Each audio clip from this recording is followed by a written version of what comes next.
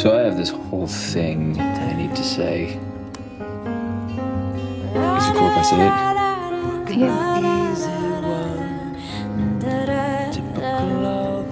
I've spent most of my life afraid and unsure. I mean, even when you guys brought me back here, it didn't get better, it got worse, because now I actually had something to lose. And it didn't help that it felt like you were avoiding me, keeping things from me. And then I fought a dream demon, a creature who exists literally to make me live out my worst fears. And I thought, if you want to change your mind about being with me, change your mind. I'm gonna work that much harder to make you change your mind.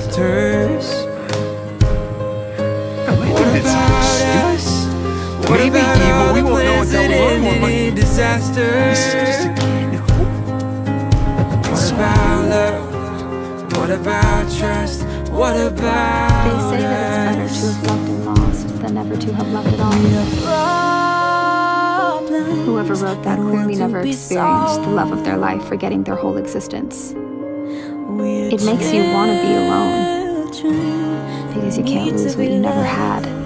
If you need to lie to keep dream demons from getting their claws on the urn, lie. Keep secrets, because you're burdened with all the responsibilities no one else can handle. Keep your secrets. It is my job to bust my ass until you see me as someone you can confide in.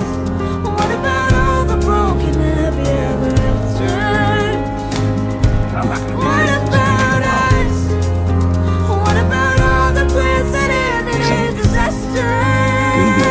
Always fights to find you again. What about trust? What about us?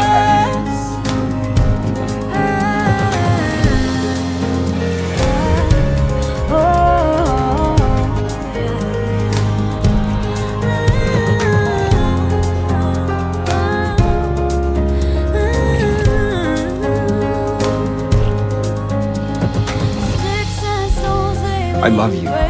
Listen, I loved you when I couldn't remember you. I love you as I'm standing here right now. I hope I loved you when I was dead. I think I always will.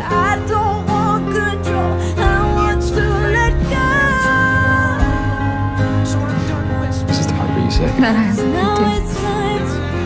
you too.